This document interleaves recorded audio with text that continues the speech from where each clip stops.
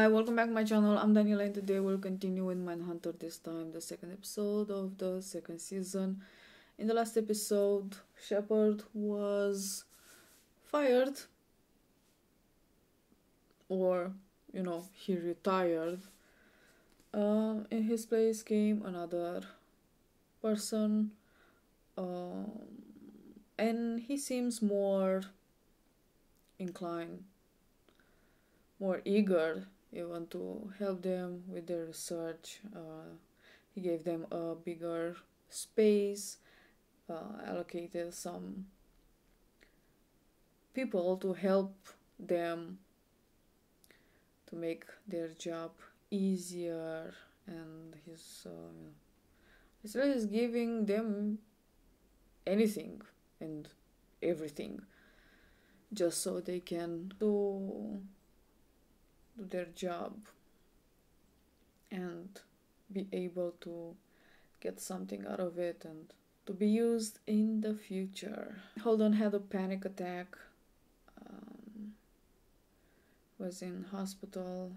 They released him but told him that he might have other panic attacks and he has to maintain his stress level low. Anyway, as usual, I got something to drink. The episode is ready to start, so without further ado, let's do this. You may lay off the booze, or Max Liquor Store is gonna come and take your home. 3 bacon. Oh, fine. Really steak. Baker, really?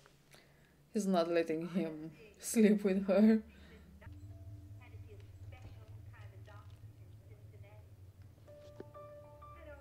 Hmm.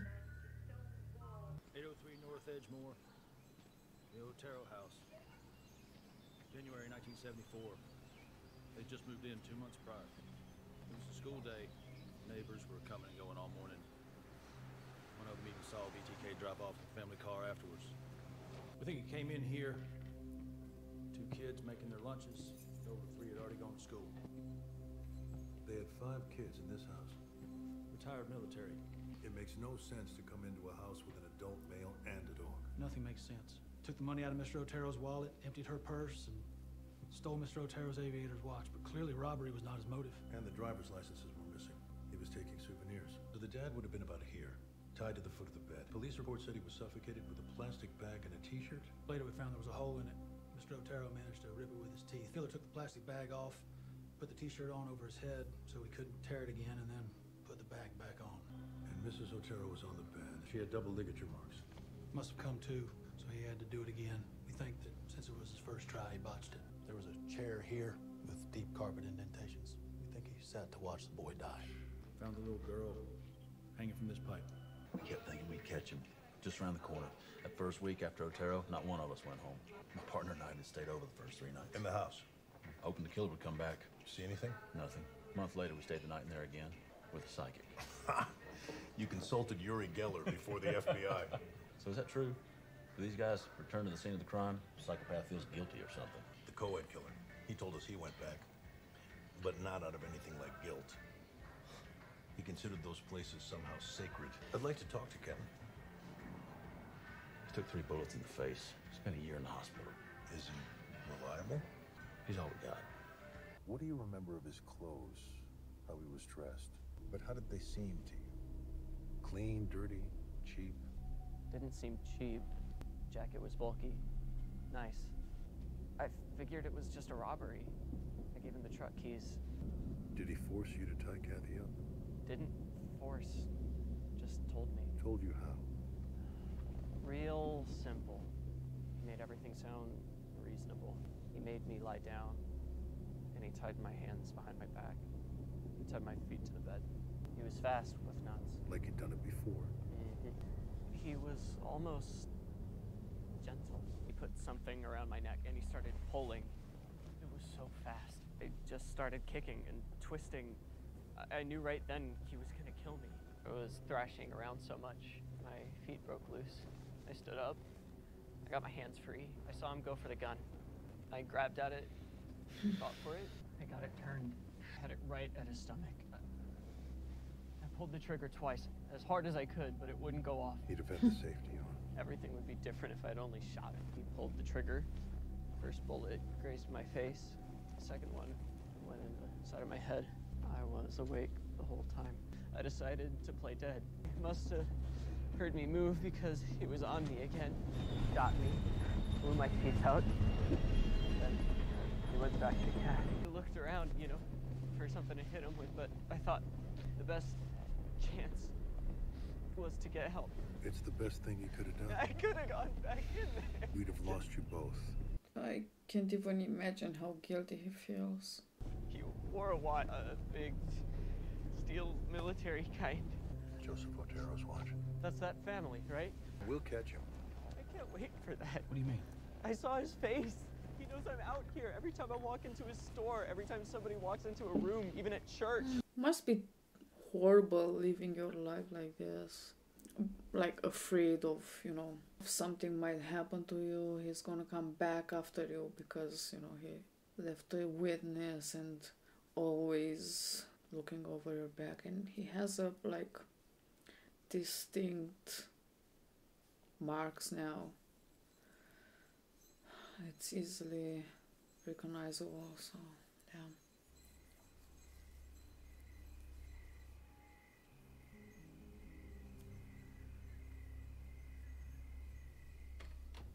Oh, what's wrong? Nothing. It's okay. Honey, did you leave the back door open? I was taking out the trash. Ryan couldn't see. Are you coming to bed? I'll be in soon.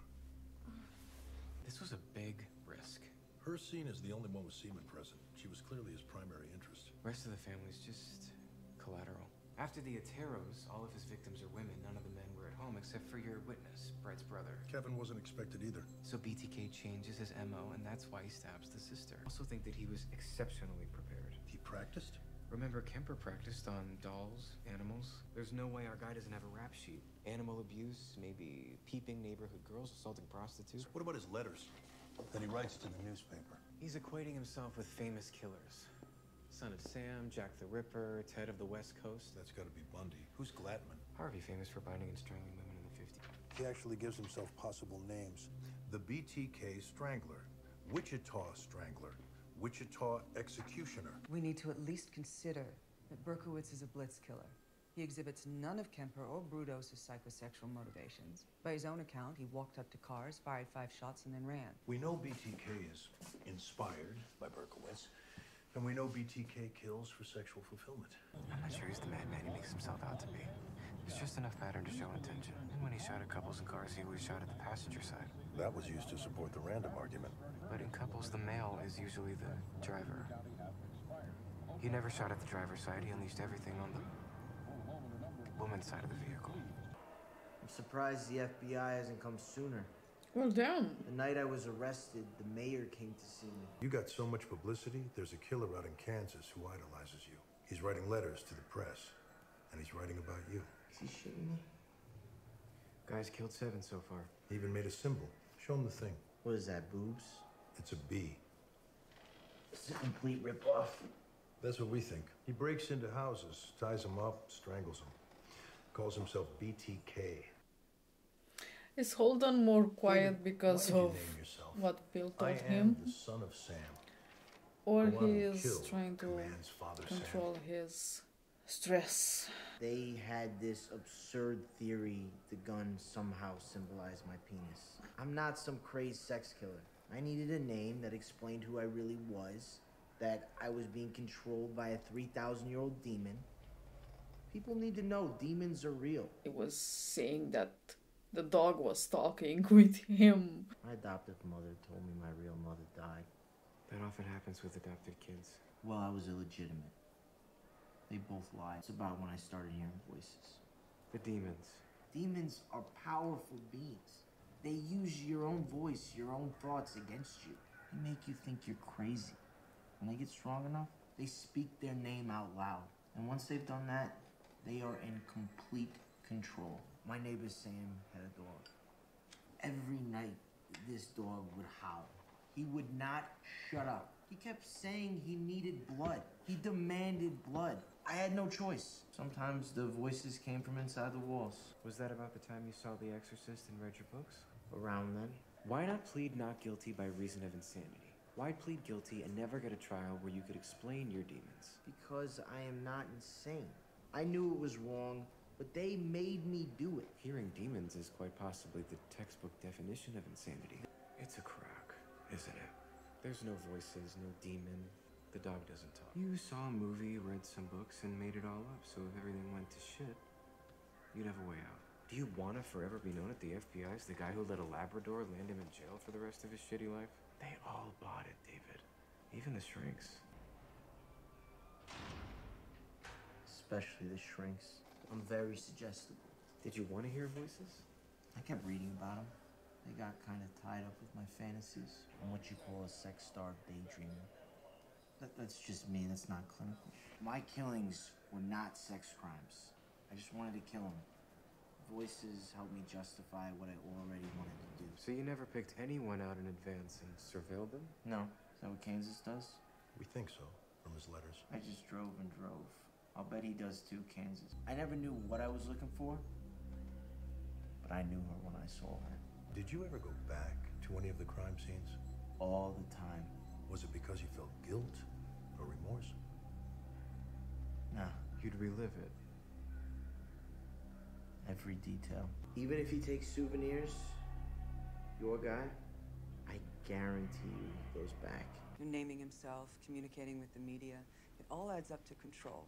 And Berkowitz can't control how women treat him or how he fits into his family, so he creates this monstrous persona, but really is just a dumpy, awkward mailman. Mrs. Tench, are you the realtor for 1159 Cimarron Court? Yes. You need to know that the residence is, unfortunately, a crime scene. What, has there been a break-in? No, there's been a body found in the garage. We're investigating it as a homicide. Who has access to or has recently entered the premises? Just me and the owner. I've only shown it twice. I'll need to get the names of anyone that you've taken through the house. I didn't want to scare your wife, but I do need to get her shoes from when she was last in the garage. He was rattled. I can't imagine. It's awful. That just doesn't happen around here. It happens everywhere, Nance.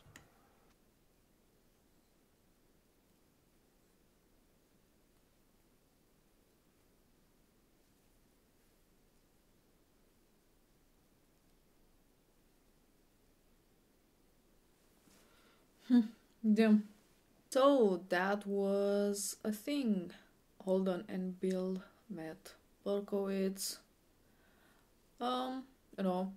Was an interesting discussion. Berkowitz, also known as Son of Sam, killed a bunch of people, of course, but he kind of excused himself by saying that, it wasn't him. A demon was telling him what to do, and, he tried to fight it off, but he couldn't, and the demon was in the dog, but then in the wall, so it worked for some time. I mean, it still landed him in jail, but, it was a different take, different excuse for the killings, and in that time, people were a bit more gullible, let's say, and it sounded better, and the news just went with this, newspaper and everywhere. They just went with Son of Sam. But he confessed that, it's just an act. It's not that he's insane or he actually, hears voices, or for him, there are demons. It was all just an act. Also, Bill took over the case of BTK and started investigating.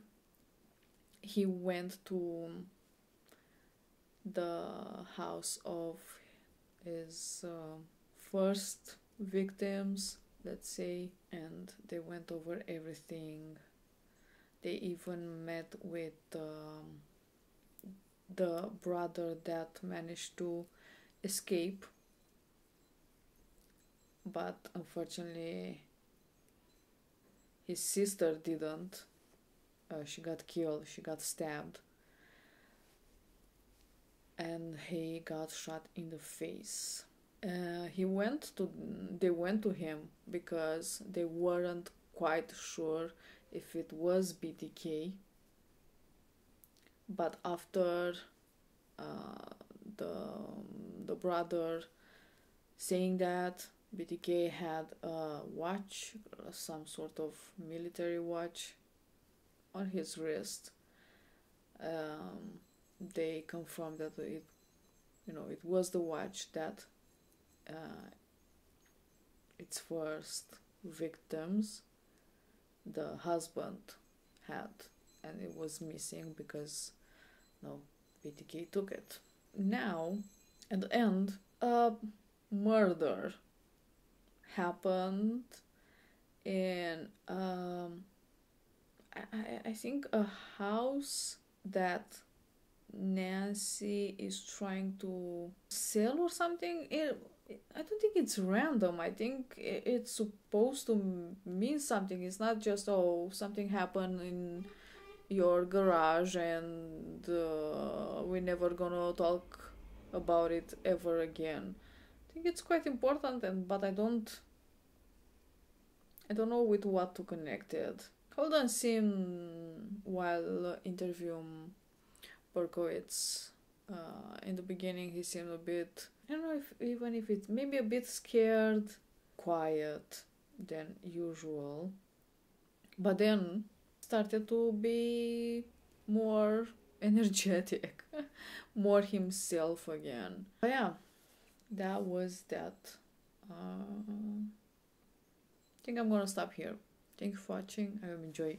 I will see you next time. Bye.